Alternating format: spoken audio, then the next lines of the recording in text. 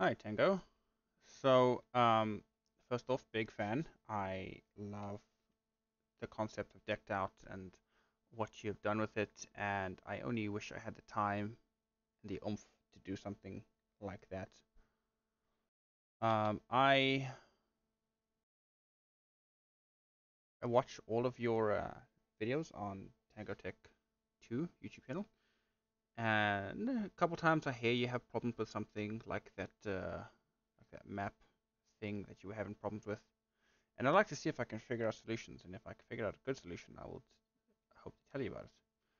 So you were talking about decked out level 3, and you were saying that you want to incentivize players to move. And so something I thought up like is something similar to this. I've made a mock-up of what would be level 3, just for example. And what happens is that there are some pressure plates at the start, um, places where the wardens can't get to, so they can't accidentally walk over them. What happens is when the player walks over the pressure plates, it has a system here that would put droppers in an item from a dropper into a hopper, which will push up this piston, and it'll be locked by a torch underneath it. And this torch will turn off when the game turns off, so it'll stay in here until the game turns off. And what this does is it activates a circuitry thing here. It completes the circuit, and when this pushes up, and by the way, this is just an example, this is a concept example, right? When this piston pushes up, it completes the circuit between this observer and this comparator pulse extender. It also triggers this observer, which triggers this observer again, turns on this pulse extender, which extends the pulse to this long pulse extender.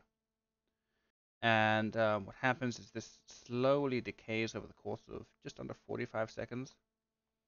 And when it does, the signal in the line going out decays, right? And the idea is you would have this line attached to some disincentive. So something bad would happen when this line depowers completely, like adding clank or like extending aggrenet or something like that. Um, And I made this little board here. It's just a visual display that I wanted to show you that to you for demonstration purposes you can see how it decreases.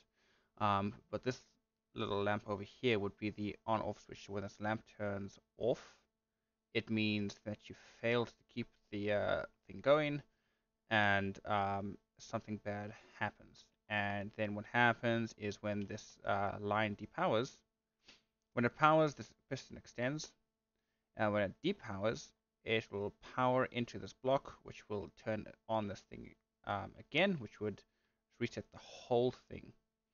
And the way to keep this line powered, you can see I've dotted, there are waterlogged sensors in here. And the idea is that you have to trigger them. You don't know where they are. This is just for visualization purposes. And you have to trigger them. And when you do trigger them, it'll refresh this line over here, which will extend the time back up to 40 seconds.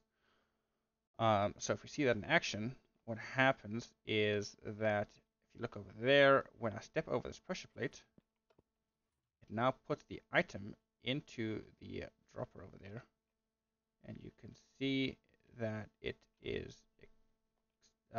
in there, and it's extended this to complete the circuit here. And this thing is now powered. You can see that the thing is slowly ticking down over about 40 seconds.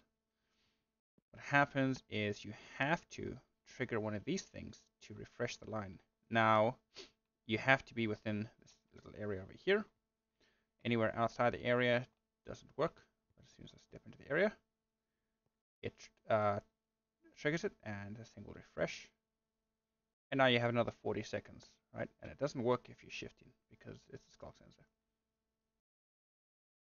So this incentivizes you to go around the dungeon, and now you might have something where the first skulk sensor, like it only works once or twice, and you can't use it, like just stand in it.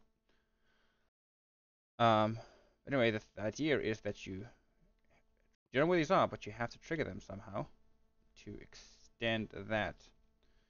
And now, um, these would, I don't think you would put these in amongst the agronets system, but and these will be like dotted around wherever you can reach them. Um,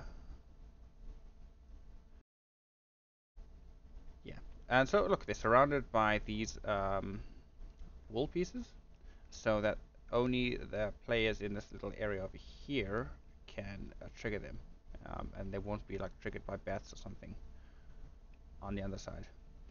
And when this thing completely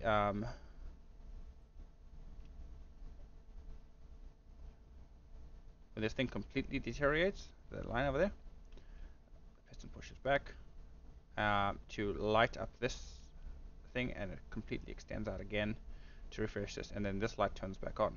So it'll keep triggering this light over here, or whatever the bad thing that you want it to do. And this way the players are incentivized to not shift around the place, but to make some sort of noise. And yeah, I mean, this is just a small little solution I came up with. But I think it would work great. Light turned off, turned back on again. So yeah, I wanted to just make a little mock-up here of my idea, and hopefully that this inspires you to make something like it or other solutions. And I hope that this works out. And I'm wishing you good luck on Decked Out. And I'm really, really, really happy to see the progress that you've made on this. So yeah, that's it. Thanks. Bye.